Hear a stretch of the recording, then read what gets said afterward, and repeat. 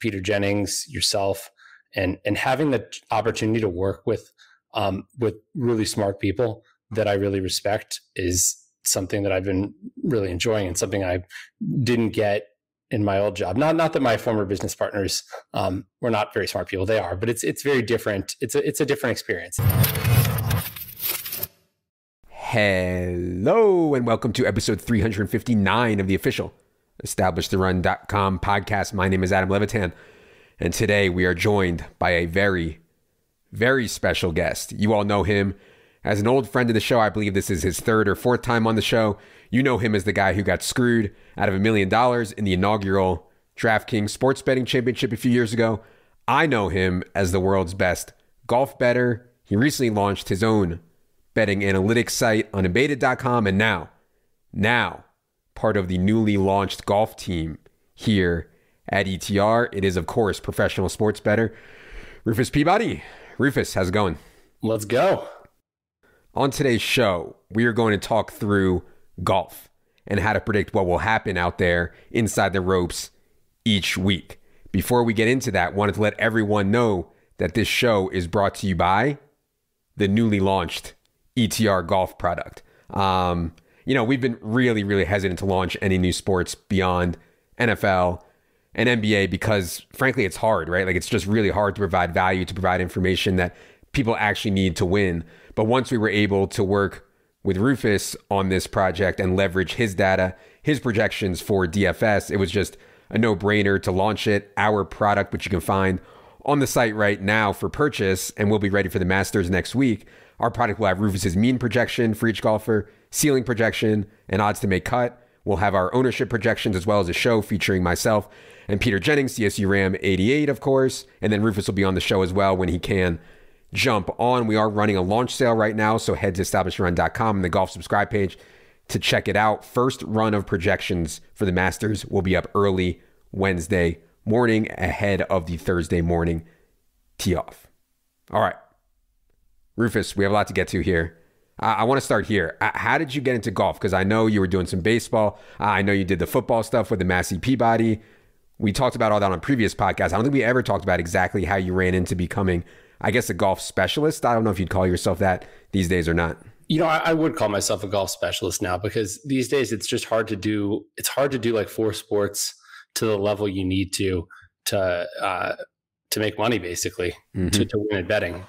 Getting 75% of the way there, 90% of the way there isn't enough. It's the one area where, like, I was talking to Matt Davidow about this actually before, and he was like, I can't really take more time off during the actual football season because, if I'm doing 90% of the work, I'm losing money rather, so I've, in a way, become a golf specialist. I'm focusing much more of my energies on golf than anything else, because it has been something that's been extremely lucrative to me over the years, and I think it's where I have my biggest edge. How did I get started? You're correct that I started with baseball. When I started working for this betting group back in 2009, I remember Train, who was one of my partners, talking about golf and saying he had this data that he bought, and he was betting some stuff, some rather simple things, basically. I mean, he had essentially power ratings for golfers and was able to see that, two golfers that, were about the same, or one guy's a little bit better than the other guy, but they're playing a course like Quail Hollow, which favors long hitters, and the market didn't realize that. So he didn't know what the true price was, but he knew there was value there on that matchup. So he gave me the data, and I kind of ran with it. I started, I built a better projection system, and we'll get into that later, but ran simulations, and it kind of went from there. So basically it started, I think, like August of 2009. So it's been a long time. It's been a long time, Adam. Yeah. I mean, one thing that I think about golf is part of the exhaustion of NFL and NBA is tracking all of the rotation changes, all of the injuries, everything that's going on, and everything is so interconnected. Like if Joel Embiid is out, we need an entire new projection set. With golf, not only is things not as correlated, and we can talk about that more in a little bit, but also like you don't have to track injuries as hard. And we're going to talk about injuries too, and there are some, but it's not the same level as like intensity. And I feel like it's more of like a data game than it is a feel game. So to me, like if you're trying to live your life, and I know Rufus, you're trying to like actually live your life now, betting golf is like, seems to me like way less intense than trying to bet football or basketball or baseball or something that's every day. You know what I mean? Yes and no. I agree with that. And injuries are not as big a part of the game just because that information just really isn't out there for the most part. You don't know if someone's hamstring's bothering them, although I don't know why your hamstring would be bothering you. If you have a hamstring injury, you're probably not a very good golfer. But the thing with golf is that it is year round. When you include like the European Tour, there's about 3 weeks off in late December. Other than that, it's every single week. I have I run my numbers every single week, like every Monday, running the simulations and betting. And so it's kind of, it's a grind. There's no let up. Yeah. You mentioned you've been doing this golf thing a long time. Do you have any good stories from golf? I know when we ask for stories from gambling, people always talk about bad beats. I'm curious, do you have any good memories of betting golf that might be a memorable story? I mean, I have a lot of bad beats for sure that I can talk about. I'm trying to think of the good breaks. I actually remember back in, I think it was 2013 or 2014. It was the Masters. I think it was either Zach Johnson or Phil Mickelson got assessed some 2-stroke penalty it was on 13. They like something with a bad drop or I don't remember what it was. I don't remember if they got disqualified or not, but I remember it ended up flipping. Like I won all these matchups as a result of it. And so, I mean, that's not a very good story, but I'm just trying to think of like, you don't remember the lucky breaks as much as you remember the bad beats. Yeah, for sure. I mean, and the thing about golf is like where you get the big payoffs is on the outrights. And my God, I mean, it's obviously hard to hit a 50-1 or 70-1, but I'm sure there's some of those that are definitely in the bag as well with the big payoffs with the outrights. And Adam, a 50-1 is actually kind of that's kind of, I would say that's a favorite to mid price for a golf tournament because you have 144 guys on a typical week out there. I mean, if everybody was the same quality, they'd all be 143-1. So sure. Like you have guys that legitimately are teeing off with like their actual true chances of winning are like 1 in 8,000. But there'll be maybe 10 guys at 50-1 or better in a given week. So basically even if you hit the favorite, it's still the favorites normally are 9-1, 10-1. Yeah. We've been a little higher with Ron lately. Okay. I want to get into how Rufus is doing this. And obviously we're not going to go too deep. Rufus is not going to punt off his millions of dollars of edge here, but I think it's interesting that you are using a simulation-based approach to do this. What can you say about sims, how you're doing it, why you do it this way, and how that feeds into kind of DFS projections? So sims, I think, I don't think sims are the special sauce. Sims are the way of turning your projections into a number that you can compare against markets and compare in a way of pricing out for DFS as well. And so without a simulation, it's just going to be very difficult. I mean, how are you going to make cut, win tournament? Those types of things are not really easy to. I mean, I think it's the only real way to do it. And you need, unfortunately, a gazillion simulations to know how often the guy that actually has a 1 in 8,000 chance of winning is going to win. Right. But I think the magic is more with the projections. And there's a lot that goes into that. And I don't know where you want me to start, Adam. Well, I just want to make the point too that like you probably don't know because you don't follow DFS that closely, but like the buzzword in all of DFS now is sims. Everybody thinks that sims are like the magic bullet to win in DFS. And my whole thing is like, maybe that's true, but without what's going into the sims, without the right projections going into the sims, I mean, you're just going to get absolutely torched. And so maybe you can explain a little bit more about exactly what a sim is and how you can get into trouble if you have bad numbers going into the sim. Yeah, sims, I mean, it's garbage in, garbage out. So I'm generally simulating at the round level. I have a projection for a golfer, although with DFS, I actually do some individual hole related stuff.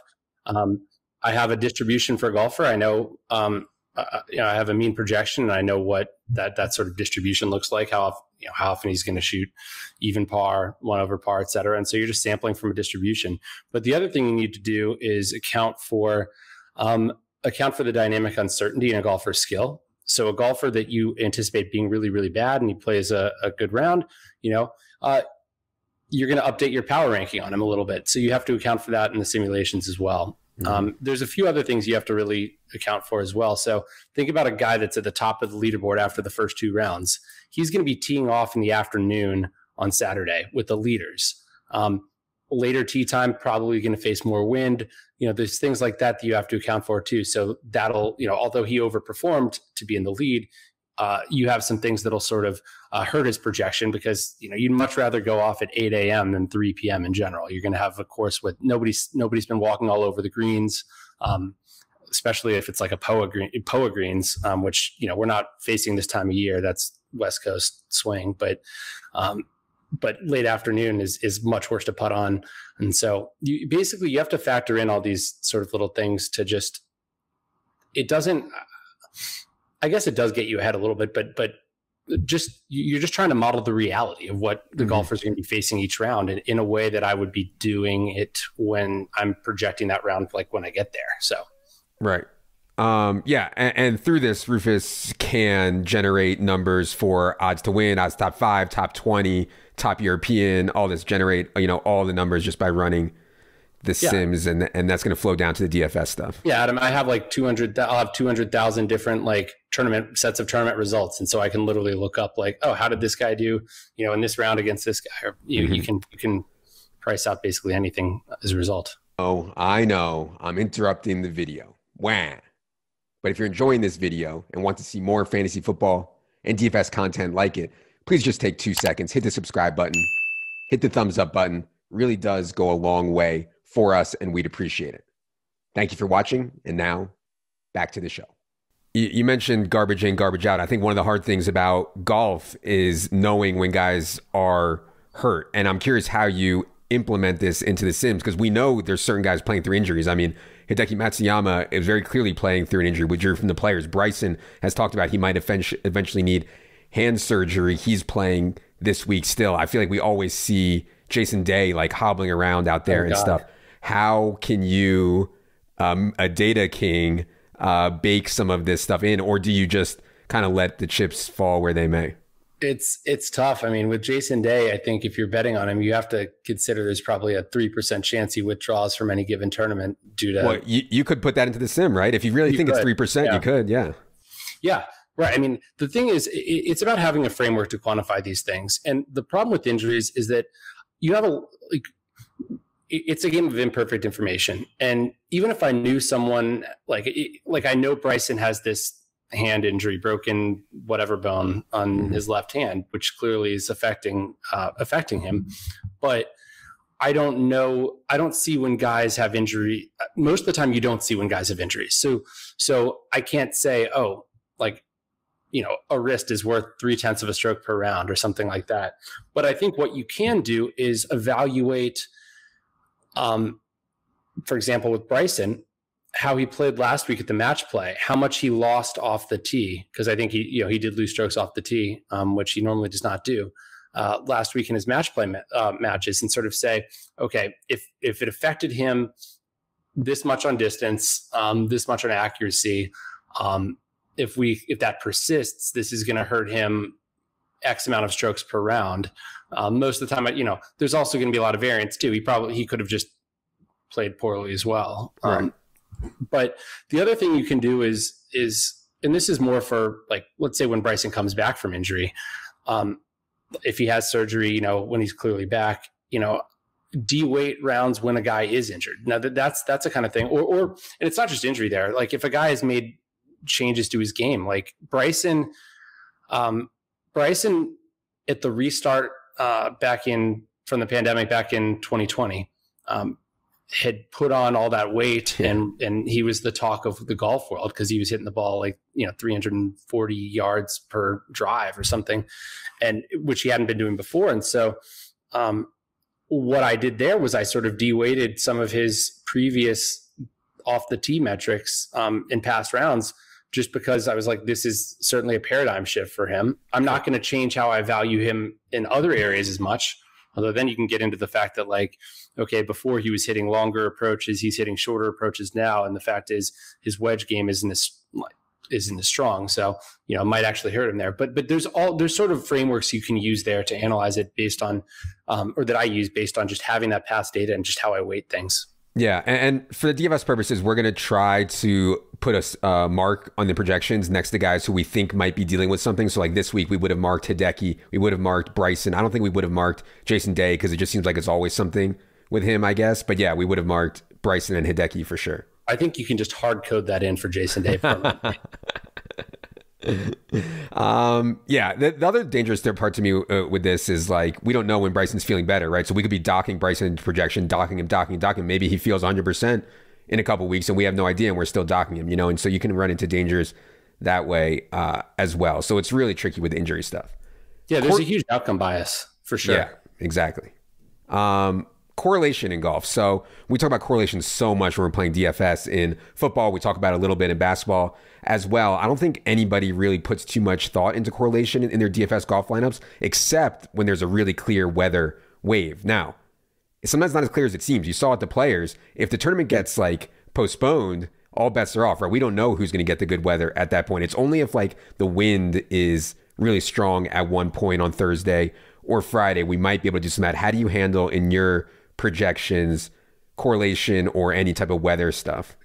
Well, so I handle weather stuff. I based on weather forecasts, I have this is all automated, but I know the average temperature the guy's going to be facing, the average wind speed, and the probability of rain. And by the way, rain and thunderstorms are the tricky thing because the potential to stop play, especially in the U.S. In Europe, they'll play through anything. But so I integrate that into my projections, and when I say into the simulations. But I think you brought up a good point. It isn't just that it isn't just when one side of the draw has a clear advantage. And by the way, there are also parts of the draw. It's not like you just have morning and afternoon. There's a generally 2-hour window that guys are teeing off, and so a guy that's at 7 a.m. could face different conditions at 9 a.m. But it's not just that. It's the fact is we don't know. These are weather forecasts. And even on Wednesday, we don't really know for sure how it's going to play out. And the Players was a great example. And so there's definitely going to be a large degree of correlation between or within similar tee times, guys that'll face the same weather. And so, I would say that there's times when it could work out rostering a bunch of guys that maybe are in the side of the draw that looks like it's going to have a slight disadvantage. But if everybody else is just because there's enough uncertainty in the weather, if the front that's supposed to come through doesn't materialize, suddenly you're facing completely different conditions than you expect. And I think there's also differences geographically in terms of how accurate these weather forecasts can be and which forecasts you should use. So it's going to be very different in like a links course in Scotland or Ireland, where the weather can change very quickly. A marine forecast is what you need. Like surfing websites are the best for stuff like that, versus a tournament in Boston or Phoenix or something like that. So I think there's certainly a lot of nuance there, but I think the big thing is, and I think this is well established, that there is certainly a lot of correlation within sort of the tee time groupings. I don't think about any other correlation when I'm playing DFS golf. Should I be thinking about guys playing together, playing better, guys playing together, playing worse? Is there any other correlation you can think of that we should be thinking about for DFS? That's interesting. The guys playing together angle is interesting. I actually looked at that about a year ago after someone had quoted something to me about it, or they believed that it was actually impactful. And I found that there had been some effects at points, but they weren't persistent. So, I'm sure there are guys that are just people hate that are annoying. Like if Koepka and Bryson were paired together or something like that, maybe it does affect them in some way. I think you need to, I'm joking here, but if Patrick Reed is in a feature group and everything he's doing is being closely scrutinized, you should probably dock him a little bit. He doesn't have the chance to cheat as easily. The inside golf joke for the guys that don't know, Patrick Reed allegedly has been doing some ungentlemanly things on the course. Yeah, throughout the course of his career and college career, but forever. I don't know though. That's allegedly. I'm not who am I to judge? Sure. But I will say that you're right. There are correlations in terms of of golfer types. So if let's say a course plays softer than it had in previous years, and maybe people aren't integrating that into their projection or something like that. So meaning the ball's not going to roll out as far, and it's going to make the course play longer. And so if that happens, your errors are correlated in a way that this would favor longer hitters in a way that I hadn't anticipated. And so all these guys are going to be getting a bump and like overperforming. So I would say, so there's some, you can find correlation in things like that as well. Yeah. I think that makes sense. Like if you think a course, if it's underrated, that, driving distance or something is going to be the key stat. And then you start grouping all the guys that have the best driving distance. And if it turns out you're right, that driving distance is the key stat for the week, you would have all the long hitters in one lineup. I think that's at least something worth thinking about, but I don't think that's like necessarily the best way to think about DFS. I think we can create bigger edges and just straight up projection stuff. I think with new courses though, where we really don't have any data points, you have an idea based on the course layout, here, like if you told me, if you say here's a par 4 that measures 500 yards and there's another par 4 that measures 380 yards, I can I will be able to tell you how I expect.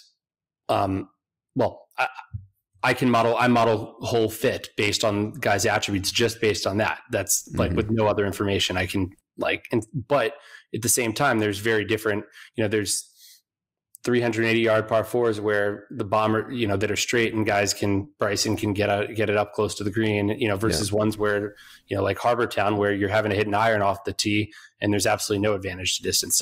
So basically when there's unknowns and people speculating, then I think, especially with course fit, then I think stacking based off of player attributes can make a lot of sense. While we're here talking about course fit and course history, there was much debate in the DFS golf community about whether course history is actually a thing. I mean, people used to make fun of people, oh, you only played this guy because he did well at this course the last few years. That's random. It's just like, playing roulette and you roll five, so, red 3 times around, the next one's going to be black. Or baseball, there's so much controversy over BVP stats. Where do you fall on the whole controversy over course history? I mean, I didn't realize there was such a controversy. I mean, course history clearly matters, but I think you have to look at it the right way. It's not how often this guy won or lost a tournament, won or got top 5s or whatever. It's how the guy played relative to expectation, but it's not just how he played relative to expectation. It's how he played relative to expectation based on how you anticipate him fitting that particular course. Because you don't want to double count. You don't want to say, oh, this guy, he's long, he's overperformed here a bunch and he's long and it fits long hitters. That, you'd be double counting if you did it that way. And so I'm saying after this course fit, like whatever that residual is, like how much he over or underperformed per round, that does have some predictive power. But again, it's not that not every part of a golfer's game is the same in that regard. There's a difference between overperforming around the green, overperforming off the tee on approach. I mean, you can break it down and look at where a guy got, really outperformed what you expected. And I'm not going to wait how much he if a guy just was like white hot on the greens, and gained a ton there, that's not quite as important as being really good off the tee, relative, so. Yeah, because there's more randomness in that. Like golf, like putting clearly matters in golf. It is a skill, but there is more randomness involved in putting than there is in being able to drive the ball 340 yards. Sure. And so in a small sample, luck is largely going to be a bigger driver than it will be in something like driving distance. Sure. And one thing I would say about course history before we wrap that up, undoubtedly, like the standout course history guys inflate ownership in DFS. And that's something we're going to be watching with our ownership projections. Obviously, we have the algorithm going for ownership projections, but we will do manual bumps because it's so clear that people are just flocking to guys who have really good course history. And as Rufus said, that is based into our projection and Rufus's projection. So you don't want to double count it, I guess is my point, and Rufus's point as well. Yeah, and I think people also just say, "Oh, this guy won," or it's. I mean, I'll equate it to in the NFL. It's people think the great teams the best teams in the league have, big home field advantage. Like when the Saints are good, people talk about the home field advantage at the Superdome, or when the Seahawks are good, it's the home field advantage there where, and I think in golf, people look at how, if a guy won, that's a big thing. Right. And maybe it gives him a confidence boost. Maybe there is some sort of mental benefit that I'm not picking up on, but to me, it's just as important if he got, if he was playing really poorly coming into the tournament and I anticipated him like missing the cut and he ends up finishing like 30th. That's solid course history. Exactly. You mentioned putting. I feel like this is one of the keys because like a guy can play really well and miss a couple putts or miss 5 putts by an inch and it looks like he didn't play that well, right? And so like obviously we can strip that out and we can see it in the data, but how do you think about putting? And like I sometimes when I play DFS, I'm like, man, I'll play some of these bad putters. I don't know, like Benny On or Aaron Wise, I know is your boy, Sergio, like guys like that who like I think are bad putters, but if they can just get hot, I feel like they're underpriced. So I don't know. Maybe that's a donkey way to think about it. How do you think about putting? Aaron Wise was my guy for a while, or like last year after the restart from the pandemic. Not as much anymore, but it feels like throughout my betting career, I bet more on bad putters than good putters, just because I think historically the market is overvalued putting. I think that's kind of that's corrected largely now. But I mean, I think, as I said before, putting, there's more short-term variation in putting. And so if a guy's been really hot putting, and I think this is a talking point, I'm not the first to say this, but if a guy's putted really well recently, that is going to have less of an impact on how it affects his future power rating than if he was good in some other area recently. Yeah. So I think in a way there can be some value in fading the short-term fluctuations in that. Now, the thing is that what's funny is when you hear a guy was putting really poorly or a guy was putting really well, like, I mean, remember when John Rahm has putted poorly relative to his career baseline the last 6 months or so. And he changed putters and then changed back. You have things like that. You can hear things like, oh, Morikawa he changed his grip on his putter, or suddenly he's, I don't know, he's putting better. Like Will Zalatoris, if he ever figures out how to putt, like he's going to be the best player in the world. But you hear narratives like Zalatoris has been working on his putting, and I think people see, oh, he's putted well the last 2 events. He must he's turned the corner. He's found something. Yeah. Is that actually the case or not? I mean, that's maybe there was some fundamental change he made, but probably it's just, it's hard for me to believe that a guy like Will Zalatoris, who's been playing golf for his whole life, probably suddenly figures out how to putt after, it's not like he hadn't been trying beforehand. I think sometimes these guys go to these grip changes and go to like the claw or whatever, and maybe sometimes that makes a difference. I'm sure you can look at that and see when they went to the claw and if it actually made a difference. But yeah, I mean, obviously 2-week sample size, anybody who follows us in football know that if the usage didn't change and it's just results based over 2 weeks, that's not going to be a thing. It's going to be the same in golf. Yeah, I think that's a fair way of putting it. I will say, betting on bad putters can be quite tilting at when you see 180 yards, 7 feet to the hole, and then 2 putt like every hole, right? Yeah. I want to ask about the idea of long-term form versus short-term form, and I think that there's a lot of different theories on this. Some people like to weight short-term more. I think you and I, from just knowing you, it seems like long-term would be better, but can long-term and short-term be defined differently for different golfers? Like if DJ had a bad few weeks, is that the same as, somebody who sucks? I don't know, like Matt Neesmith or something having a bad few weeks or something, is it the same? How do you think about long-term versus short-term? So I don't think of it as like two separate things. I look at form over, it's like a continuous function. It's like saying, this is how much I weighed last week relative to the week before, relative to the week before that. And that differs for different aspects of a golfer's game. And so golf does get more short-term weight relative to other sports, I would say. That's just the way it is. Adam, you don't play golf, so you wouldn't understand. But I've played, but not well. But yeah, I've played. And clearly a guy with a smaller sample, short-term stuff is going to matter more just because we have less history to go off of. Yeah. What's interesting with that though is also, I mean, the thing is you have big samples for all these guys. Like I have all the amateur data for all these guys for real events they played. Although I don't have mini tour stuff, but I have I actually manually collected some of that during the pandemic when there was betting on mini tours, when that was all there was. Yeah. But, the Outlaw Tour. Yeah, no, that's what it was. The Outlaw Tour. But, figuring out how much to weight a guy's round in college versus, when he's a rookie on the PGA Tour versus like around there. I mean, that's kind of all part of the secret sauce. I guess my question is like, you might weight different time periods differently for different guys. Like, DJ might wait the last 6 months, but someone newer on tour, you might only wait the last 3 weeks or something like that. That's honestly a real challenge. It is really hard to build individualized DK functions, just because there is so much noise. And so if you can figure out how to do it, let me know. Well, believe me, I've tried. Well, we have some spreadsheet versions. Maybe we can help, but I somehow doubt it if you haven't figured it out.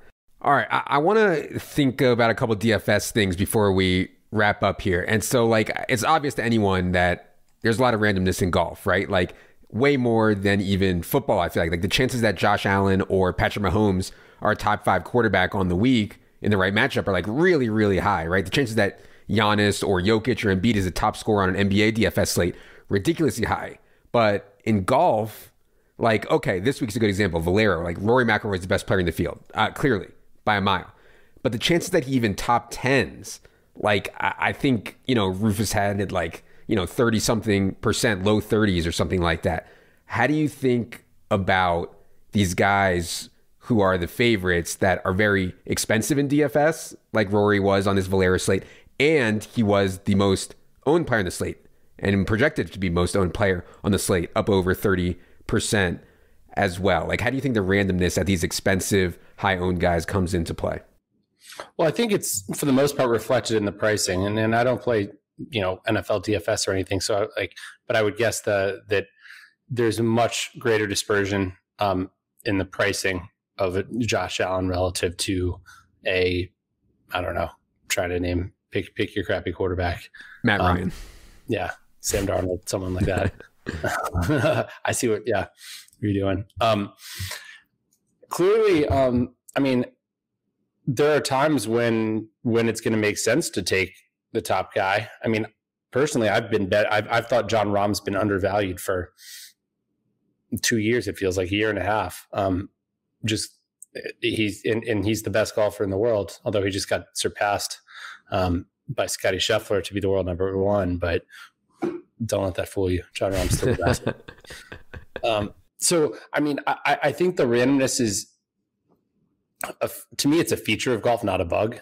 Yeah, I think in being able to understand that, and I think that's where the simulations come in too. I mean, because you could say this guy's X strokes better, but like, how does that translate? I mean, to put in perspective, I'll bet like John Rahm to win many weeks, but I hardly am ever finding value on him to be top 5 or top 10 or top 20. So I think the market, to your point, I think that people, often don't realize how much randomness there is and how unlikely. I mean, the top golfer is hardly ever a favorite to be top 5. Yeah, I guess and this is just my gut, and we want to work on math stuff. We're going to keep building on the golf product, but I want to be able to assign like an EV probability or an EV calculation to like, where does Rory need to finish at this salary and this ownership? He's 11,200. He's 34% owned. Where does he need to finish to actually make him a plus EV play? And my gut is that he's got to finish really high, like really high. And so, that's my gut has always been just like try to fade the guys, even though, we were working on this stuff behind the scenes. Rory had a massive projection in Rufus's stuff. I was just like, man, I can't stomach the most expensive guy and have him be 34%. So I don't know. That's just one thing that I was thinking about, but we're going to keep working on that stuff, and our spreadsheet versions will be on it. Rory wasn't he wasn't. He was the number one, but he wasn't number one by a huge margin. Not a huge margin, but yeah, I think but I pretty had him. sizable. I think I only made him like 7% to win. So right. Not.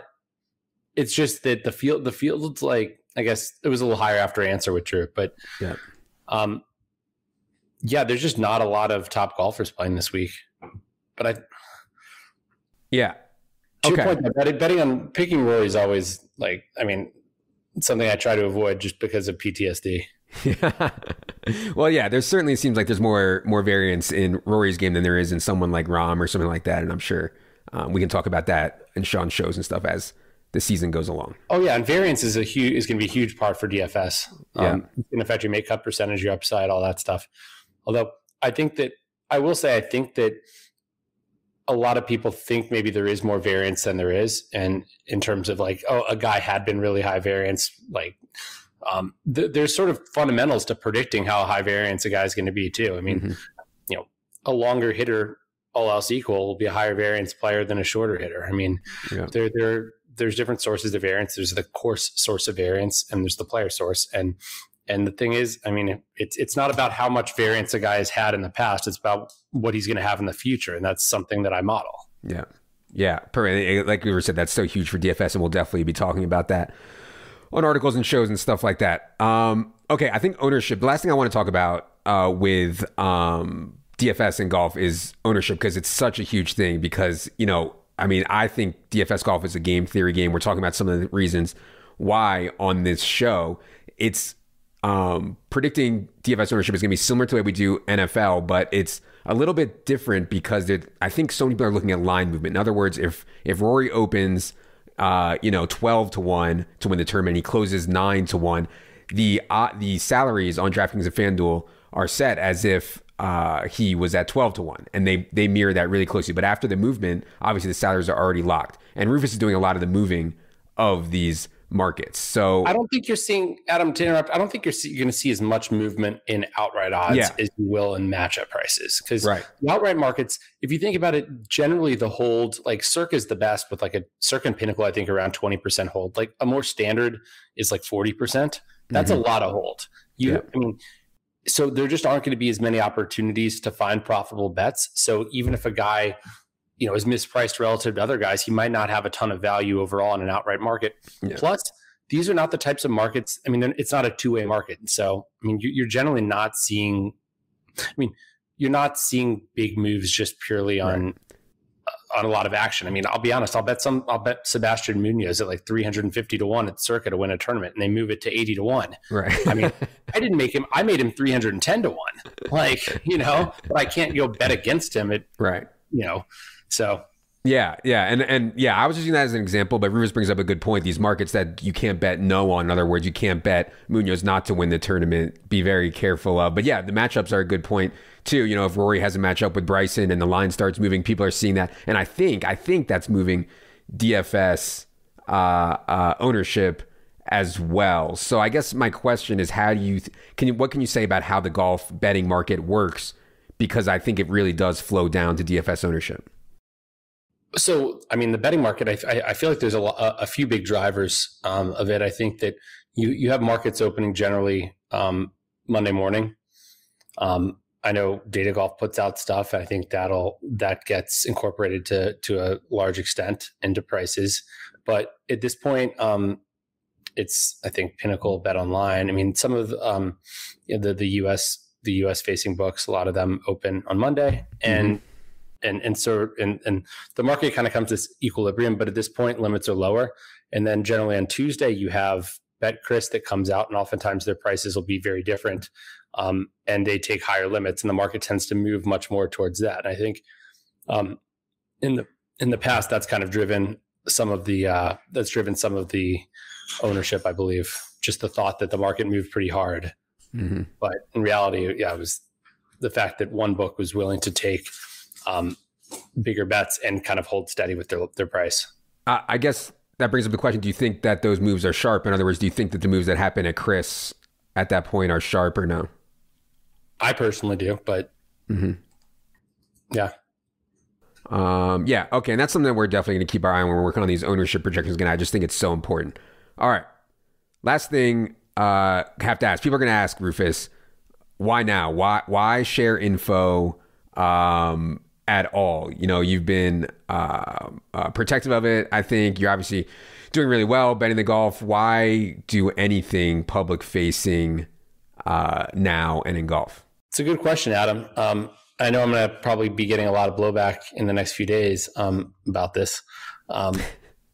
I'm ready for it. But the short answer is I think I could say I've been looking for a change and looking for something different and some sort of new purpose, I guess, for the last few years. Because when you do the same thing over and over again for a long time, it gets kind of, I don't want to say boring, but, like I want to challenge myself. I want new challenges. And I mean, that's a big part of why I launched Unabated with a fantastic team of people. And it's, I feel like I've made so many great connections in the industry. Peter Jennings, yourself, and having the opportunity to work with really smart people that I really respect is something that I've been really enjoying and something I didn't get in my old job. Not that my former business partners were not very smart people. They are, but it's very different. It's a different experience. And so, I mean, I think that's the sort of why, and that's the why anything and why this group of people. I mean, I really have a ton of respect for what you all do at ETR. Personally, you've helped me with my fantasy. And actually, when I stopped last year, when I didn't look at your stuff, I literally got last place. So after getting second place and having the best team the year before. So, clearly, I mean, I listen I won't say I listen to every episode, but that's just because I don't listen to podcasts that often. But I listen from time to time and really enjoy it. I think the other thing is with, golf is my bread and butter. It's the thing I care the most about. It's the thing I'm best at. And so there's definitely risk for me in terms of, I guess there's reputational risk in a way because people see what I'm on and can actually judge and say, ooh, is he actually any good or is this all hype? But also to my betting. But I think part of this, the market incorporates a lot of information, both mine and others who bet. And I'm going to be, I'm putting this out on this will be Wednesday morning. So the market will already have had time to digest some of that. And so, I think that, and the other thing is this isn't something I would do for I wouldn't be selling betting picks or anything like that. But I think what makes DFS very interesting is the game theory aspect to it. And I'm looking forward to talking about that honestly on your podcast. And so, I'd say a couple of things, as someone who's kind of always had a foot in both, I've always been playing poker for myself or playing DFS for myself and also trying to work. There's something fulfilling about working with other people and building as part of a team that you don't get from just going to the casino and playing poker every day, where it's just, you don't get that. And I think, obviously if you guys follow Rufus on Twitter, he's on a Buddhist find himself kick. And I think that's part of it is just it's really individual. I mean, betting or playing poker or playing DFS for yourself, it's a really, really individual thing. And I think part of life is just working with other people towards something bigger. And so, I felt that somewhat from Rufus. The other thing that I would say is that we are doing our best to protect Rufus's betting. That's why the projections will not be out until Wednesday morning. I don't think that's really a big deal for DFS. Nobody should be building golf lineups before we have weather and tee times anyways. And so you should be building on Wednesdays anyways. So the projections will be out Wednesday mornings. I want to be very clear about that before we get a bazillion questions about where the projections are for the Masters on Monday morning. I also think also Adam, not to get into really boring stuff, but the tax consequences for building a company are, it's much better tax wise than ordinary income, which is what you get from betting. So, I mean, I'm hoping to grow unabated. It's something I'm really, really enjoying. And well, let me stop you there. I don't think a lot of people probably know what Unabated is. I've been using Unabated, their prop tool, when we've been doing the props. You can put in projection and run a simulation, and it'll tell you exactly what price you can bet stuff to. In other words, if we have Tyreek Hill for 79.5 yards, the line is 85.5. You can put that in and it'll tell you exactly what you can bet it to. I think that's a really valuable tool that they have. Also, the odds screen on Unabated is one of the best I've seen in terms of how fast it is, and being able to compare lines and shop. And as someone who has money on, I don't know, 15 different books in Colorado, like even if I'm just sitting around, I just want to bet a game. I just like, it's not in me to take the worst price. So like I go to the odds screen, I find the best price and I go bet it there. And it's just an absolute no brainer. So we do have a link to Unabated in the description below. Highly recommend you check it out. Rufus, do you want to say anything else about what's going on Unabated? Well, I wanted to ask if you've used any of the trading tools on the odds screen that integrate to be able to figure out, is -2.5 -105 a better price than -3 + 105? Yeah, I haven't, because I was just started poking around after football. So it's much clearer. I feel like in NBA, the lines are a bit more uniform. But yeah, I hear you. For football, like you can find 3 flat versus, 3.5 -140s all the time. And it's hard to know what's better. Well, we also have, we have live lines, and which include, we have a live feed for Deck Prism, which is the sharpest, in my opinion, source for live odds out there. They do B2B, but we have the live trading tools for college basketball, and we're going to be launching that for NBA next week, I believe. And so you can actually say, well, what's the probability based on this one book's number? What's the probability the game goes to overtime? What are all these alternate lines? What's -12.5? What's -2.5? What's everything in between there? Yeah. To just be able to pick off some derivatives that just are not priced correctly. Because honestly, it's not as easy for the sports books to do live when you're having to react dynamically to things. So. Yeah. Oh yeah. If you're willing to sit there and grind live, I think that is where the biggest edge in sports betting probably is right now in terms of more major markets. Obviously, I think the biggest edge is in props, and anybody who's been following our props understands why. But yeah, I think the live stuff is, in terms of more liquidity. I think there's more liquidity in the live market than there is in props. I hope there is, although I haven't really ducked my toes into the live streets too much. Go ahead. I was going to say though, I mean, I'm so bad at giving the Unabated elevator pitch. I think I need I need something. I need to just press play on something, because every time I would forget to say something, or I just, I go off on tangents, Adam. That's what I do. And so yeah, you can also listen to Rufus go off on tangents on Bet the Process. I listen to every episode of that, and that is Tangent Central. It's the best part. I'm about to be recording it after this with we have Scott Fawcett on, the founder of the Decade app. We're going to talk. It's going to be a golf centric Bet the Process this week. Oh, baby. Well, it is Masters week after all. So yeah, if you're serious about betting, I do really recommend checking out Unabated. Again, they are running a sale right now. If you click on the link in the description, it will take you there. All right. Rufus, really appreciate the time. I'm so excited to get started on golf. You're going to be on the show next week with me and Peter, right? Yes, sir. Okay. So you guys, we're going to talk Masters with Rufus, and Peter next week, and we will be launching the projections Wednesday morning. Head to StyleBetsToRun.com as we speak right now. The subscribe page is up. Pricing and everything is on the site. Check it out there. I will see you in the DFS golf streets. For Rufus, for producer Luke, I am Adam. Good luck, everybody.